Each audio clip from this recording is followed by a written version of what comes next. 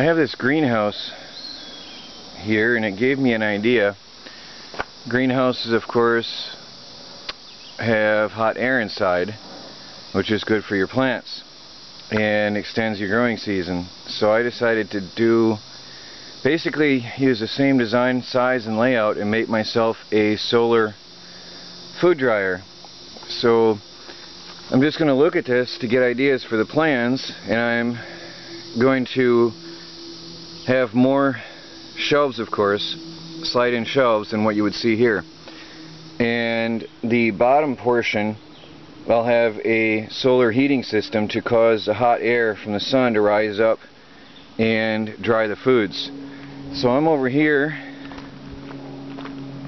setting up my wood out here and going to start to build a solar food dryer today, which is one of my top priorities because the garden is really producing a ton of food.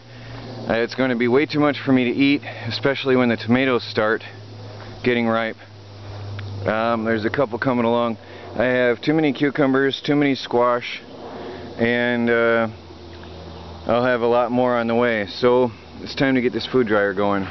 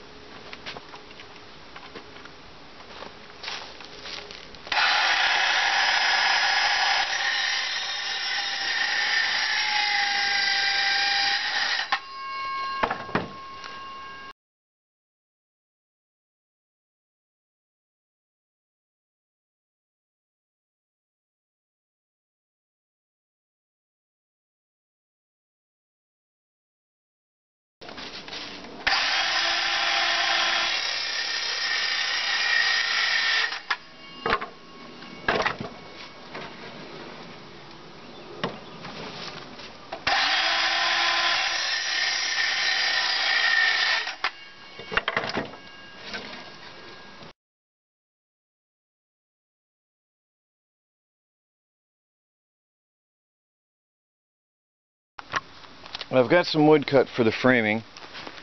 The long ones are 5 foot high. These are the frames. These shorter ones, the 3 foot pieces I cut off, there was 8 foot boards, will be angled upwards, and this will be the heater box. And these shorter ones, I've got enough to make 2, 3, 4 slide-in drawers. I want to make a couple drawers first and get the look and feel of it before I go on and get too carried away with building this whole thing. And I can make some drawers and set them out in the sun and start drying some food as I continue working.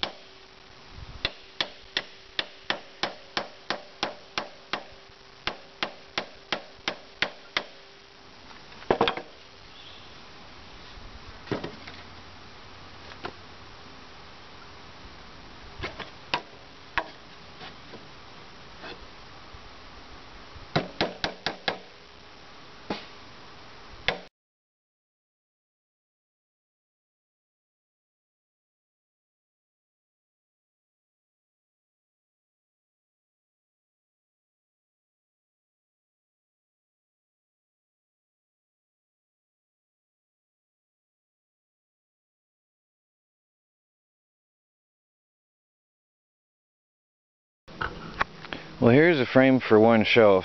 I'm going to put some cheesecloth on it now, stretch it tight around the bottom, staple it on, and see how well it's going to hold up.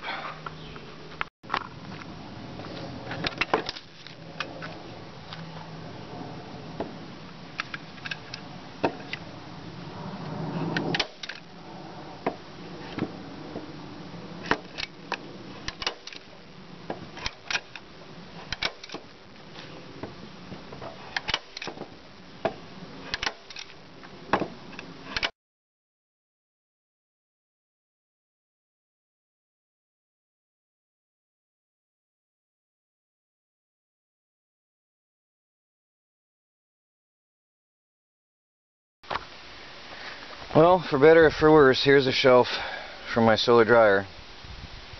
It's dollar store cheesecloth, so I'll see how it goes. It's going to sag a little bit, but I can always stretch it and reset it on the frame with time. I know that plastic is better. Maybe even if this lasts me for a season and I have to replace it next year, that's fine. I have to start drying food, and here is my dryer. I don't know if the cheesecloth will stick to some foods badly, but for now I'm going to try it. Well, there's a rack of pickles. This is 2 whole cucumbers. It does sag some in the middle, but the frame allows for some expansion room without touching the fruit up below them. So I'm going to put this out in the sun just as is for now and see what happens today as I continue building the frame.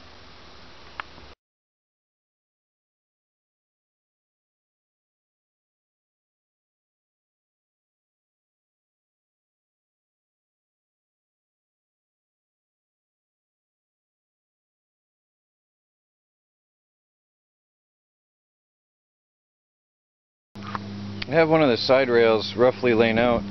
I'm going to have, let me see, make sure, 1, 2, 3, 4, 5, 6, 7 racks of food on here, and the bottom space is going to be for the drying area, for the solar drying area. So I'll have 7 food racks on here, which isn't bad at all considering the size of the racks that I'll have. They're 2 foot by 18 inches, so that's pretty decent sized food racks. So now I'm going to mark these out and nail the sides together. I'm spacing these 4 inches apart. I could put more, but honestly that's a lot of food to handle in one day of processing if I had more than 7 shelves on here.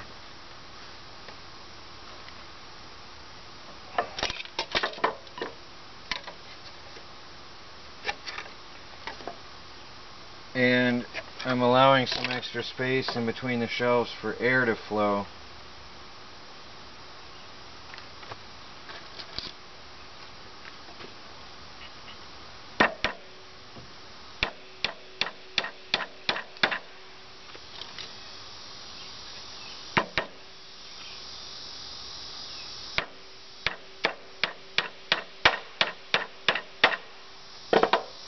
Another thing I'm doing, you might notice in a minute here, that every second board has 2 nails at each end,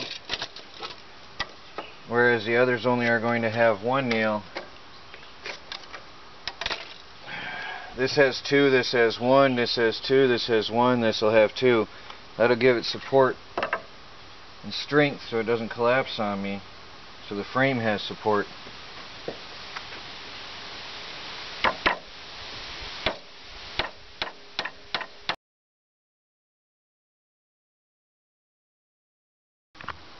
There's one side rack, or side wall done, I should say. Piecing together the frame, and I just want to make sure that my shelf will slide in here. See, it should slide in nicely and fit right between the frames all the way, and it does. Try a couple of these slots, make sure it fits in. It should sit on a little bit loosely and rest on these lips, and they do. So that's perfect. So now I'm going to continue cutting the boards. I've only got 2 of these nailed on. I just laid the other 2 on to get an idea how much I want to use. I'll cut the other 4 and nail this frame together, and then I can stand it up and continue on with the construction.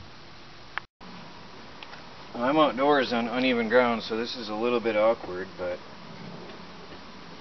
I'll do what I can. Make sure this still fits together.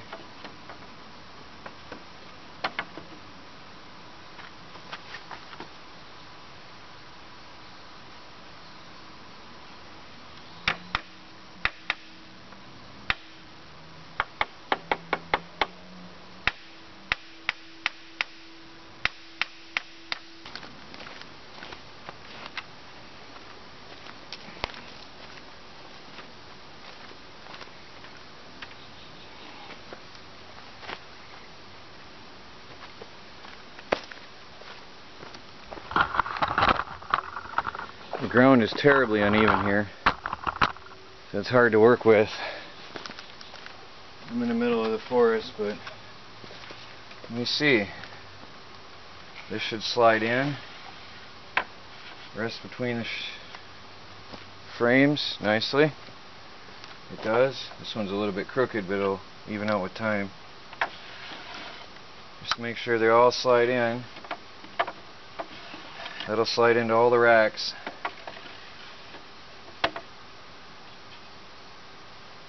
That'll work.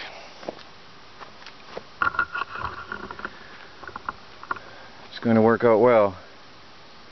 So now I make 7 shelves for this frame, and then I can cover it in plastic, put black on the back side, and then I have to make my solar heater on the bottom. There's the frame for the solar dryer. I'm just piecing it together now for size, just to get an idea.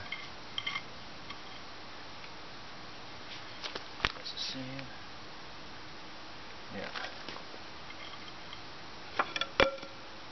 Well, that'll be the solar dryer. It'll sit in here. I'll build a lip for it later. So I'm going to screw this together now. There's the frame for the solar dryer. It slips in and out right now, nice and freely. Now I'm going to put a board down here for this to slip into. What I want is for that to slide inside underneath the lowest food rack to cause hot air to come up inside the dryer.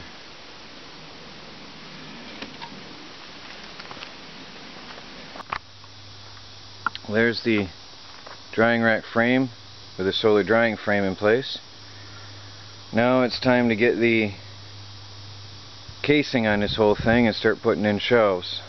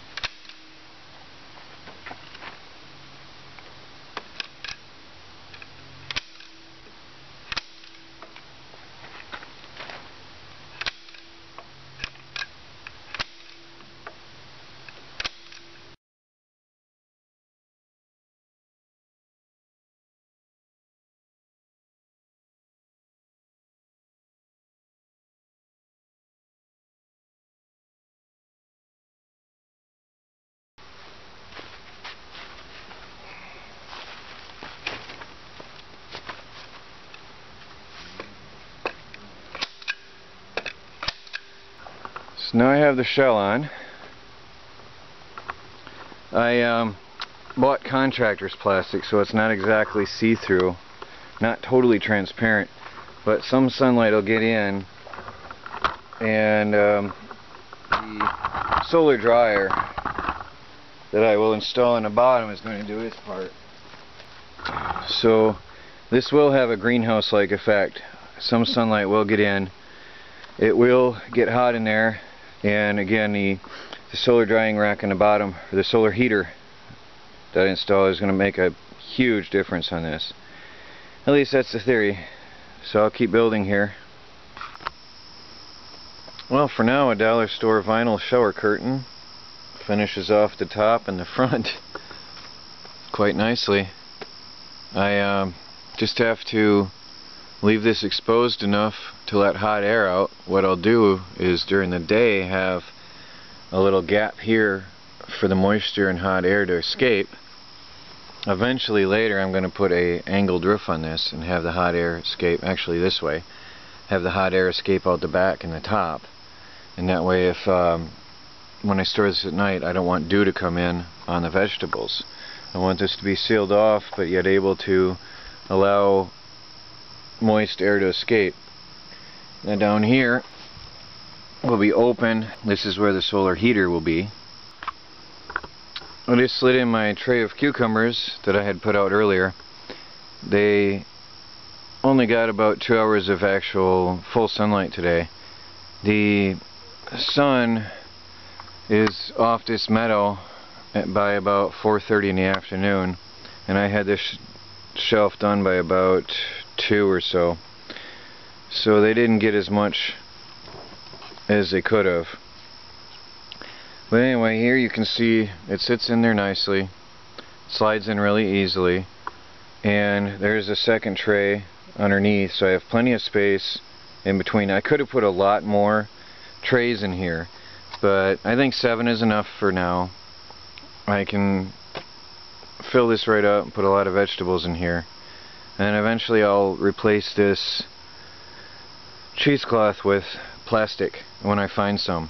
I'll have to shop around, but it's a quick fix for now, and it works. And cheesecloth, it was 4 whole yards for $1, so that's a good deal. So it'll work for now, and it allows the light and the heat to flow through. So there's my solar dryer so far. I'm going to rig up a way to have an open and closed door on here, and I still have to do the solar heater, and that's it. Now this is a budget food dryer, so I'm using what I have at hand. I have some trash bags. I staple it neatly along the frame. Black will absorb the sun's rays, get hot. There's an air gap down here. Fresh air will enter the bottom and flow up, and I'll have a gap at the top for the heated air to enter the food dryer. Hopefully this will work.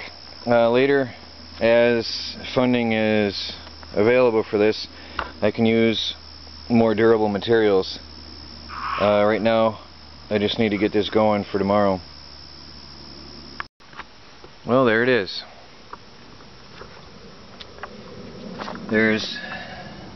I put the rest of the little bit of the vinyl shower curtain I had enough to cut off and put on here.